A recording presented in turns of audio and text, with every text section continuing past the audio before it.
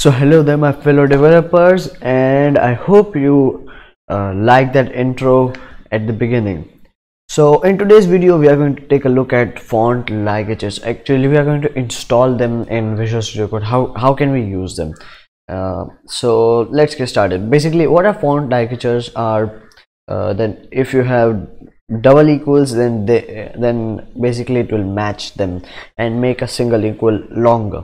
If you have triple equals, then it will make three equals like this longer. Okay, there will be some images on the screen, so let's get started.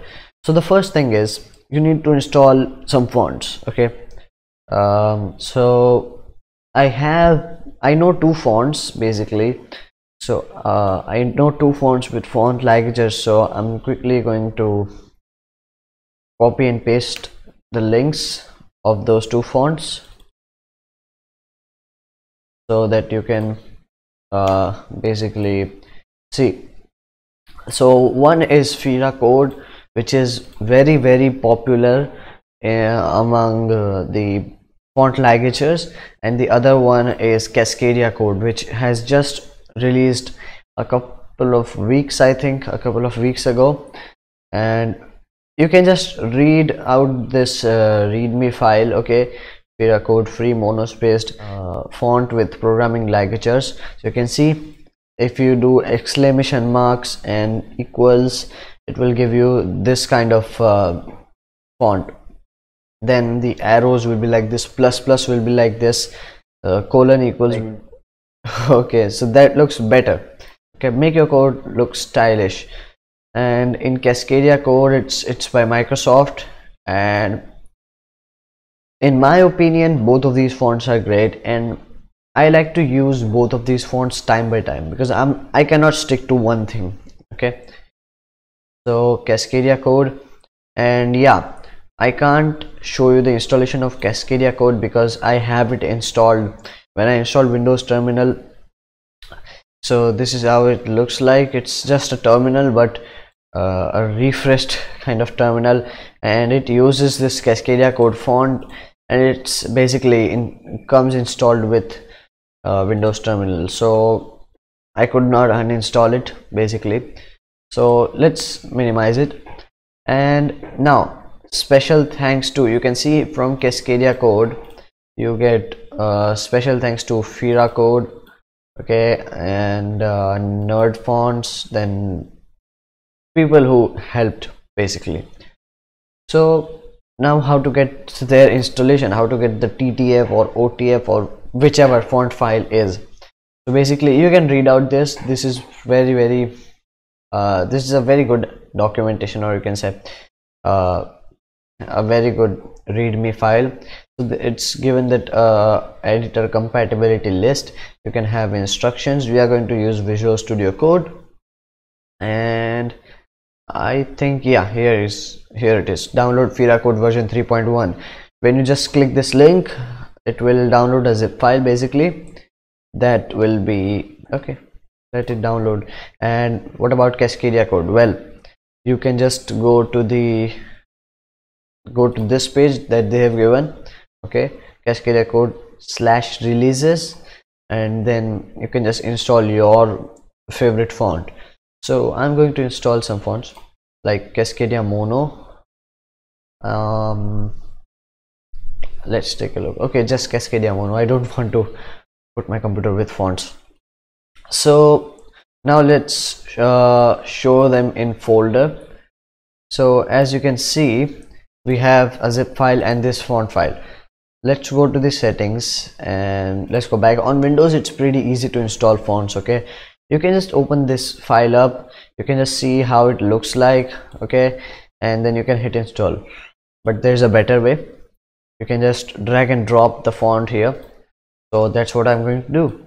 So let's put them side by side and let's unzip it basically. So extract it, and I'm gonna extract it here. So yeah, as you can see, this is the folder. So let's open this up in a new window.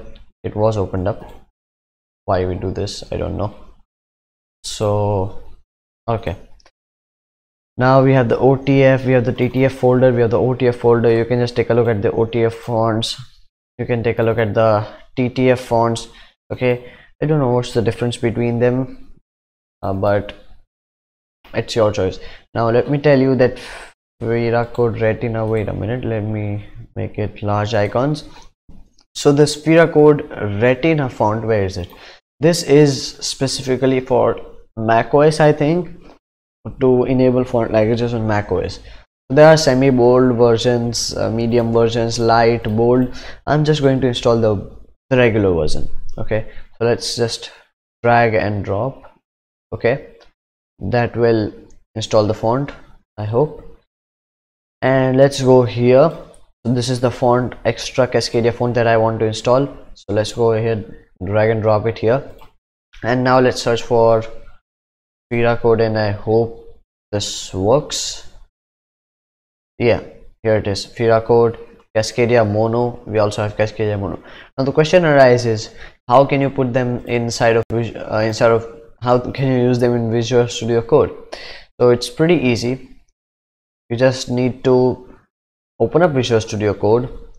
So let's fire it up, and it's here. Okay, and basically in Visual Studio Code, what you need to do is you just need to go to settings. Okay, so just go here or use the shortcut, okay, control comma, and inside of settings you need to search for font family. Now if you are familiar with CSS, this is how the font family in CSS looks like. It's the same. So it's default on Windows, it's Consolas, Courier New and Monospace. Okay, so if this font will not be available, then Courier New will be picked up, and if this one is not available, then this one will be picked up. Let me zoom in so that you can see. And basically you can just add a comma and then add one more font here. So I'm going to add, first of all, I'm going to add Vera Code here. Okay, make sure to add some quotes so that there is a space between them.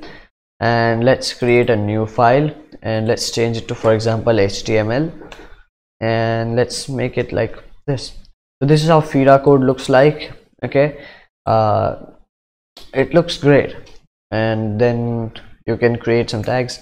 Basically, let's instead make it a JavaScript file. So JavaScript,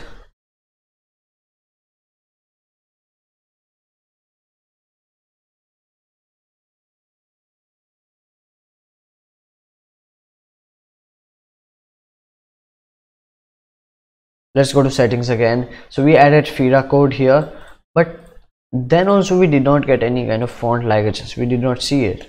Okay, if I do something like this, I can see, but I have a setting that is called font ligatures, and this is set to true. So you don't have a checkbox in this version. I don't know why. So what you can do is you can just go ahead and click this and copy setting as JSON, and then you can just click this thing, open settings.json. This will open up a settings file, and basically this is set to true right now. You can see if I remove it, if I save the file, and then if I do, it's not giving me that. Okay, it's not giving me anyway. So if I go to settings, it's not default again. So we have copied that setting. Let's paste it anywhere you want, but with a comma right here. It's a JSON file. Okay, so set it to true. Basically it will be false on in your case, because I copied that in a different way. So it will be false in your case, so make it true and then save that file, and then you will be able to see these font ligatures. Like if I say if hello is equal to hello, then it's going to basically anything. Okay, anything. I don't know what to do. Hello is hello. Okay, so now yeah, that's it. You can see this font ligatures, and you can go to the documentation and then read more about it. So now let's change this again to font family, and let's add a comma, and let's add now Cascadia code first. Okay, after that we'll try Cascadia mono, but first of all let's try Cascadia code, and let's go here, and this is how this font looks like. I like how this font looks like. It's just amazing, and it also has font ligatures. Like if I say not equals, it will give me this kind of syntax, and that looks better. So let's see Cascadia mono. What's the difference basically? I don't see any difference. So I think Cascadia mono is just a normal font without font ligatures. That's great. So let's set it back to Cascadia code. Sometimes I'll use Fira code, sometimes I'll use Cascadia code, even sometimes I'll use Cascadia mono. So don't worry about any font. Just think that which font do you like, and then use that font inside of your code editor. And as I told you, I can't stick to one theme, I can't stick to one thing, so I can't stick to one font. Okay, and if you have many more font suggestions, please leave them down in the comments below. Finally guys, thanks for watching.